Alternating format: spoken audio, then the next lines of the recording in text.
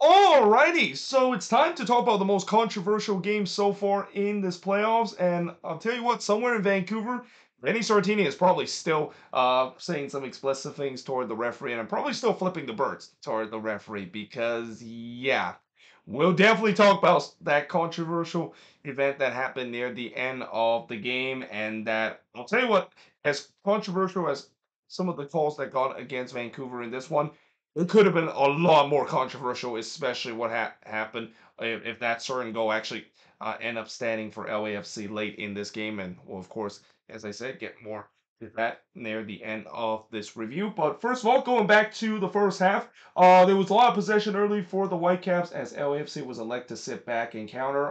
White did have the first chance of this game, but he puts it high from close before Moreno would head it wide from the corner. And I mean, set piece defending woes look like it's continuing for the Whitecaps because, in the last game against LAFC, one of the big downfall for the Whitecaps in that 5-2 loss was set pieces. They gave up 4 out of those 5 goals came off of set pieces, and with the way that they were very unconvincingly defending that first set piece in that first corner, I thought the Whitecaps were in for a long night in terms of defending set pieces. Now, the good news is that was really the only time they didn't look comfortable. They actually look much better defending set piece in this one. Though on the other end, Hollins had almost scored an own goal there as he had his backwards header that almost went in it there. I think he had a miscommunication there with Crepeau and he kind of had that one backwards and it almost went into the back of the net as an own goal. Though I thought as much as the game was very fast in the first 10 minutes, it did slow down after a lively start in this one. And then we get to the controversy of this game. And, as much as we'll talk about some of the controversial event happened at the end of the game, this was easily a big talking point throughout this game, too, because this was the difference of LAFC moving on into the next round, as a penalty was given to LAFC after Blackman and Veselinovic sandwich Gonzalez in the box. Now, in real time, I don't think that was a penalty. I think in real time, that looked like it was a very soft call. If you slow down the play, maybe you could say that it's a penalty. I mean, there was definitely contact with the way that Gonzalez was kind of sandwiched there between Blackman and Vestovich, but it just kind of looked like Gonzalez maybe draws that penalty, and that again I've seen that happen before where it's not been called in the regular season, and that in a vital game like that, I wouldn't have given that as a penalty, and especially in the playoffs. We have seen referee tends to swallow the whistle and maybe try to let some of the thing goes that could be obvious to be a call in the regular season. So to see that being called penalty, yeah, I was a little bit surprised, and even the announcer, of course, were surprised by this. I think Keith Costigan and Moadu was kind of surprised the fact that it was given, and also the fact that they did kind of look at VAR to see whether or not it indeed is confirmed, and it was. So yeah, LAFC got the penalty, albeit in a very controversial way, and Bawanga steps up to take the penalty. Vancouver fans were hoping that the ball don't lie in this moment. Unfortunately, the ball did lie in this moment in their perspective because Bawanga buries it. He gives LAFC a 1-0 lead, albeit in a controversial way. And then in the 27th minute, Takuaka would deny Tillman in the near post. And then a couple seconds later, he would deny Bawanga from close range as LAFC had the momentum. They were pressing for another one. Vancouver looked like they were rattled and they were still frustrated of that penalty call that got against them. Takuaga then denied Tillman from long range before Crepon almost with a goalkeeping howler here in the 43rd minute as he kicks this one upfield, not knowing that White was right near his face, and by the time he kicked that one on the field, White was there to block that, and he is very lucky that when that shot was blocked from Brian White, it didn't go into the back of net. I mean, if that went into the back of net, not only the fact that there's going to be celebration from the Whitecaps fan, but those Whitecaps fan will make sure they let Maxime Crepeau hear it all game long. I mean, they were booing him pretty much throughout the whole game, rightfully so, especially the way Crepeau basically left Vancouver to LAFC, not in a really good term, but yeah, Crepeau kind of got away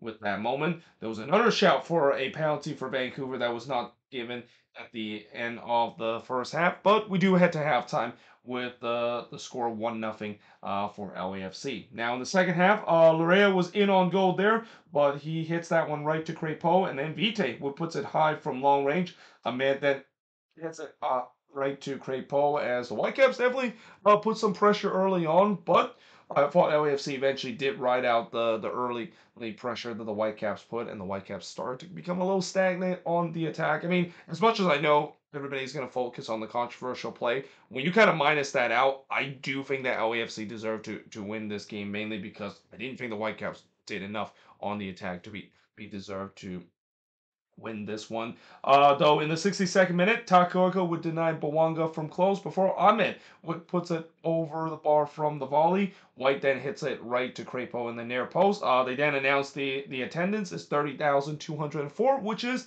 a new club record for the Vancouver Whitecaps. They mentioned they did open the upper bowl. The upper bowl wasn't actually full in this one. In fact, it was only like a quarter full, but still, it's a good turnout for this game in with the way that the fact that they can get 30,000 in for this game and against a Whitecaps team that has had problems in terms of their attendance for the past couple of years, it's still amazing to see that they were able to break their club record in this one. Juliet then blasted high from long range in the 80th minute. Again, the Whitecaps, they continue to get chances, but none of these really were high quality chances. And you notice I didn't mention Crepeau's name a lot because Crepeau didn't really need to make a lot of save in this one because most of the shots that the Whitecaps were putting wasn't really on target. So that all changed in the 85th minute because White had a point blank header there, and he hits it right to Crepeau. That is one that Brian White is going to be having nightmares not only tonight, but probably for the rest of the offseason because that was it. That was the moment, and that came from Ryan Cross too. We've seen this so many times for the Whitecaps this season. It has worked almost every single time except for that moment. And yeah, again, that is going to be a moment that White's going to be thinking about for a very, very long time. And really, as the time winds down, LAFC, they were comfortable sitting in a low block. They were looking to see this one out and move on into the next round. And then we get to the crazy part. We get to the part where besides the controversial penalty that happened early, that was a big talking point. This was even a bigger talking point because this all started in the fifth minute of stoppage time when looks like the ball was bounced toward Alessandro Schrupp and he was ready to take the shot. The problem was the referee got in the way. The referee basically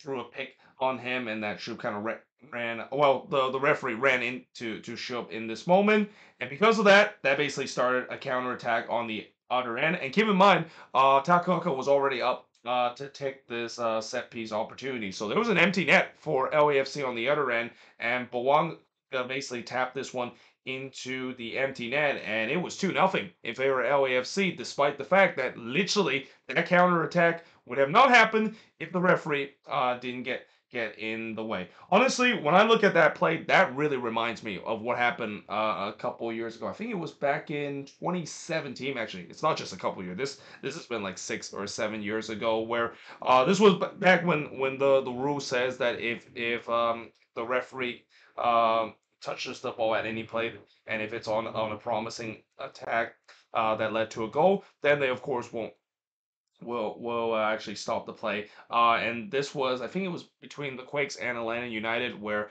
I think Atlanta scored that fourth goal, and it was mainly because the referee got in the way of the ball, and then Atlanta, of course, go on the counterattack and eventually score that fourth goal. And I was definitely not a happy camper when I saw that happen, even though I know in that game the Quakes would have lost, even though a lot of Quakes fans blame the fact that that was the moment that they lost the game. But I think this one is even worse considering that, yeah, again, it was clear.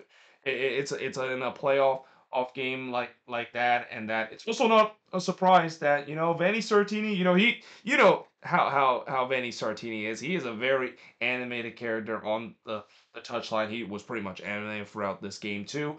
And yeah, he definitely went off in a very big way. Like he was very animated. He basically got himself eventually on the pitch to share his displeasure. And when you're a head coach and you're basically on the pitch, it's an automatic red card. So he of course was sent off, but that doesn't mean he's gonna finish saying whatever he said. He continued to say some explicit thing after the red card is handed out, and I guarantee you, somewhere in the producer team for Apple TV, they couldn't hit that mute button in terms of the field mic next to Vanni Sartini as quick as possible, because if they pick that up, oh boy, I guarantee you we're gonna see a bunch of f bomb, a bunch of nasty things that I'm pretty sure for the children that is watching seeing this game, that Apple TV definitely do not want to uh, to release, and don't want to explain to the FCC later on of why they were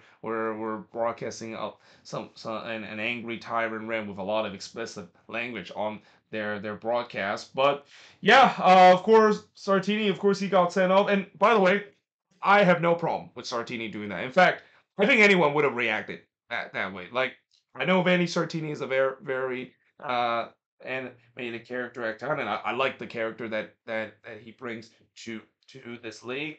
And that in that moment, I mean, even if you have a calm head coach there, he would have absolutely lost it too, because there is no way in the world you should be able to see your team see the goal, mainly because the referee gets in the way and he didn't stop the play. And this is also where we're gonna have that discussion about, well, we've seen before by the letter of the law, if the referee touched the ball and if it's on a resulting on a promising attack, then we should stop play.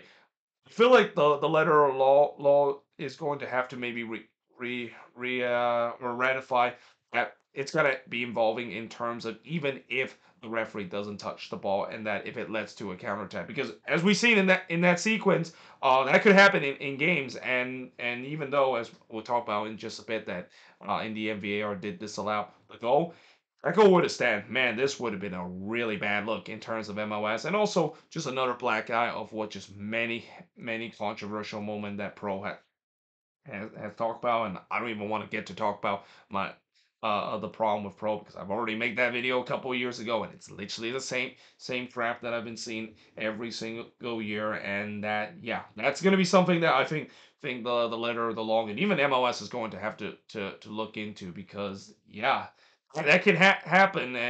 And again, the only reason why it didn't happen here is because while that of course was happening, oh, by the way, the ref you suck chant was definitely ringed out, and it was ringed out loud inside BC place. Again, not a big surprise. I mean, not only the fact that Vanni Sartini was losing it, the crowd was definitely losing it. They must be absolutely fuming that they could see the goal, mainly because the referee got in the way and it set up a counterattack for LAFC. But they did check to see whether or not if the pass from Vela to Bawanga was in an offside position, and there was no question that that was offside. I mean, I think the only reason why they got into VAR is because of how things kind of got a little bit crazy with Sartini kind of being animated, and then they kind of had to control that, and that eventually they did had to go to VAR to see whether or not if that was a legal goal. And again, the other reason why I'll say that is offside, and clearly offside, is that just because you have a player that is back there in terms of trying to clear off the line, because there's no goalkeeper, that defender is basically act as the goalkeeper, and that it is pretty clear that Bawanga was way past the last man there. I mean, I think Carlos Vela forgot that is the case there, because he should have just shoot it there. Like, he didn't need to pass that one to Bawanga, though I think maybe Pro will be thanking Vela for passing to Bawanga and having that goal disallowed, because again, if that goal would have stand, oh boy, you can guarantee there's going to be a lot of angry Whitecaps fan, and even angry neutral MLS fan, and maybe even you could say some LAFC fans will feel very sorry about this outcome, because that we should not be seeing a goal that is given because of the fact that the referee complete a play, especially in the playoffs, as we're into to this point. But yeah, again, like I said, after all the craziness, the VAR did disallow Bawanga goal. By the way, as Vanni Sartini was escorted off the field, and as VAR basically disallowed the goal, yeah, Sartini was not done in terms of it insulting the referee. He then decided to basically flip both words to the referee. Now they did show that, so yeah, I'm pretty sure Apple TV they probably were very concerned, and that I actually didn't hear people Stegen mention the fact that we apologize for what Manny Sartini has done, because yeah, what he did there. I mean, for me, I have no problem with it, but just for a general audience, maybe that's kind of inappropriate to see a manager clearly flipping both refers to someone, but yeah, again, as he was coming off the pitch, he had his last say and basically decided to flip both birds toward the referee.